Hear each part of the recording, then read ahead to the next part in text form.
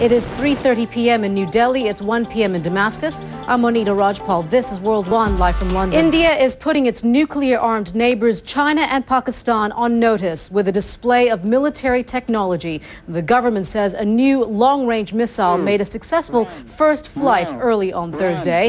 It can carry a nuclear warhead and is said to have a range of 5,000 kilometers, putting major Chinese cities within striking distance. CNN's Harmeet Singh in New Delhi joins us now live. Harmeet, why now? Why is India doing this now?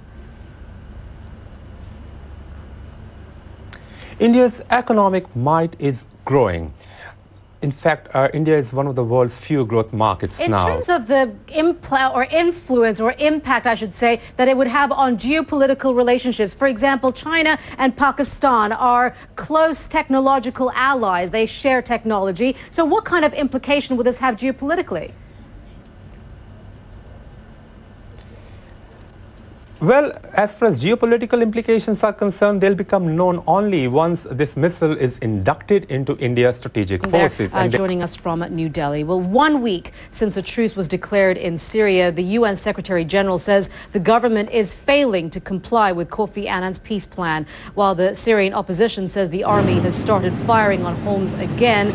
There may be a chance for progress. Ban called for 300 unarmed UN observers to go in. The Syrian government says it welcomes the international observer mission.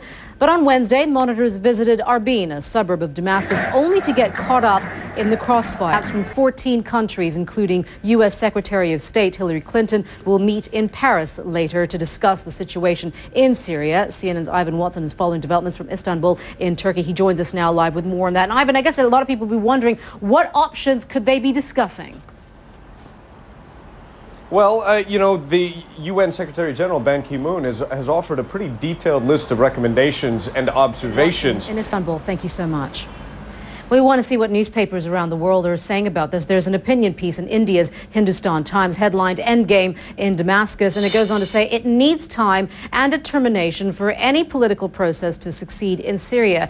However, any delay will help the opposition and external forces to accuse the regime of non-compliance and find excuses to topple it. President Bashar al-Assad must be allowed to implement the economic and political reforms that can save Syria and the Syrians from disaster. In the UAE, Gulf News has this headline that reads, Syria deserves better than Kofi Annan. It's a comment piece that says the targeted April 10th ceasefire evaporated even before the day was out. Sadly, world leaders patted each other's backs for their latest accomplishment. Though it was pure fantasy, Annan's plan helped the regime prolong the agony of the Syrian people and was inherently lopsided against the long-term interests of a nation that wanted to liberate itself from the Ba'ath strangulation.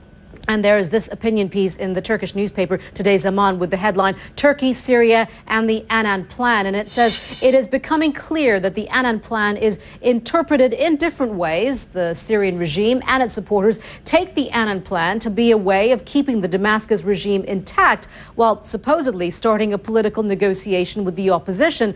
But the Annan Plan, as supported by the UN Security Council, is not designed to give more time to the regime. You're watching World One, live from London. 7 men are appearing in a South African court today, charged in connection with the gang rape of a 17-year-old girl who's thought to be mentally ill. The shocking attack was filmed on a mobile phone and went viral after it was passed around by school children in Soweto, a township south of Johannesburg. Police have told CNN they've identified the men in the video, and they are between the ages of 14 and 20. 8 arrests have been made. CNN's Nkapile Mabuse is in our bureau in Johannesburg, and she joins us now live. So what happens now, Nkapile? You know what, Monita, interestingly enough, when these 7 men arrived at court today, some of them were... Thank you so much. And Nkapile Mabuse there in Johannesburg. A racism scandal is brewing in Sweden involving the country's culture minister and a controversial cake in the shape of an African woman. The minister was filmed laughing and joking as she cut into the cake, which was intended as an artwork to highlight the issue of female genital mutilation. The incident has prompted calls for the minister to resign. We must warn you, some of you may find the pictures in Nema Al-Bagheir's report disturbing. These are the pictures igniting the race row threatening to engulf Sweden's culture minister. Secrets, sex, and scandal. It is the stuff Hollywood careers are built on, but it's not doing careers at the U.S. Secret Service any favors. 3 of its members have been pushed out over an alleged prostitution scandal and shaken the Secret Service and prompted calls for a thorough investigation. Brianna Keeler is in Washington. She joins us now live with more on that. Brianna, this sounds to me like a public relations nightmare. Oh, certainly for the Secret Service. They're supposed to stand next to President Obama and... Meanwhile, U.S. and NATO troops are slowly transferring combat operations to Afghan troops. Many civilians in Afghanistan are looking forward to the end of the American presence in the country, but in one village, they are dreading it. Nick Payton-Walsh reports from Afghanistan's Paktika province to explain why. We're heading into what was once a key sanctuary for the sophisticated insurgents of the Haqqani network. Joins us now live. And Nick, you're saying that it is a bit of a gamble there, but I guess the question is, how long could this relationship and peace last where you are?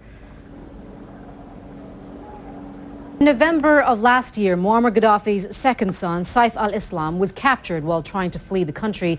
Now, the International Criminal Court wants to try the 39-year-old for crimes against humanity. But Libya's new leaders insist on trying him at home. Meanwhile, Gaddafi remains in the custody of the militia that caught him. World One's Zain Verji joins us now live from Tripoli with more on that. Zain. Hi, Monita. One of the big questions really is, where should Saif al-Islam al-Gaddafi be tried? Zain, thank you. Zain Verji there in Tripoli. You are watching World One. Much more still to come. Stay with us. They've been hailed as the greatest football team on the planet, but Barcelona hit an English roadblock in their quest for Champions League glory. Alex Thomas is here to tell us more about that. Ay, ay, ay. Yes, Monita. Barcelona coach Pep Guardiola says... Later. Thank you so much. You are watching World One live from London, tweeting their way to the top. Social media is changing the face of French politics. Welcome back. A beautiful young singer urging a 60-year-old politician to take power over me. That's what it says. It may sound like an election scandal, but it's actually part of an election strategy and a sign of just how much the internet is spicing up the French presidential race. Jim Bitterman reports. Mexico's second largest volcano is showing some signs of increased activity. Let's get more on that from meteorologist Mari Ramo at the World Weather Center. Mari. Yeah, Monita, this is a very large volcano. We're talking about the Popol... Right, Mari, thank you very much for that. I'm going to switch gears a little bit and bring you a story about a real-life version of an elevator in the film Charlie and the Chocolate Factory. Remember that film? Well, workers at a building in London step into a lift, and this is what they see. Lickable flavored cake stickers pasted all over the elevator. We're just waiting for that image there. Now, the creator of this idea says it brings a little fun to stressed out office workers. All right, well, let's take a look at what's trending on social media right now. At number 3, artists in Australia have bottled the smell that any die-hard Apple fan would recognize, a brand new MacBook fresh out of the box. They had to get expert fragrance makers to replicate smells, including plastic, rubber, and glue. You can smell it for yourself if you can make it to their gallery in Melbourne. At number 2, Twitter is abuzz with news of reality TV starlet Kim Kardashian and her political aspirations. On a recent episode of her show, she mentioned that she wants to be mayor of Glendale. It's a suburb of Los Angeles, and she says it's a long-term goal. The next elections aren't until 2017, so she's got about 5 years. Now, at number 1, the death of American TV host and producer Dick Clark. He has brought an emotional response on the web. Celebrities and fans are tweeting many of their favorite memories from Clark's 50-year career. Singer Tony Bennett sent this message out. Dick Clark was a great guy and one of the first people to play my records. He will be missed. I remember his New Year's Eve countdown parties. You are watching World One live from London. I'm Monita Rajpal. Thanks for joining us. We'll update you the news headlines at the top of the hour right here on CNN.